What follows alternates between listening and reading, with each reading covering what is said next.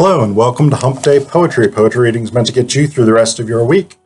So in this video, I'm going to be reading For the Wake and Skeleton Dance by contemporary Australian poet Samuel Wagan Watson. For the Wake and Skeleton Dance by Samuel Wagan Watson. The Dreamtime Dostoevsky's murmur of a recession in the spirit world, they say. The night creatures are feeling the pinch of growing disbelief in Western rationality, that the apparitions of black dingoes stalk the city night hungry, their ectoplasm on the sidewalk in a cocktail of vomit and swill, waiting outside the drinking holes of the living, preying on the dwindling souls fenced in by assimilation.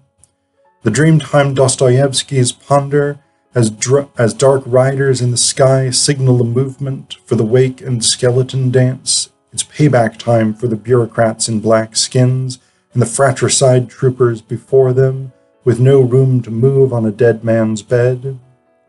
Is it all worth holding on to these memories amidst the blood-drenched sands? Better to forget. The Dreamtime Dostoevskys feel the early winter, chilled footsteps walk across their backs in the dark hours.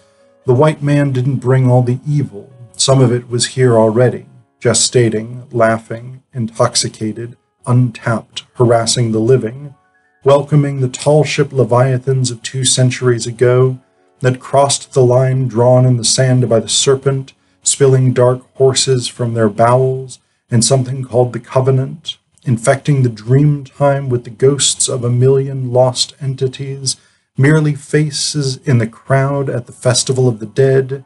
The wake is over, and to the skeleton dance the bone men smile, open season on chaos theory and retirement eternal for the Dreamtime Dostoevsky.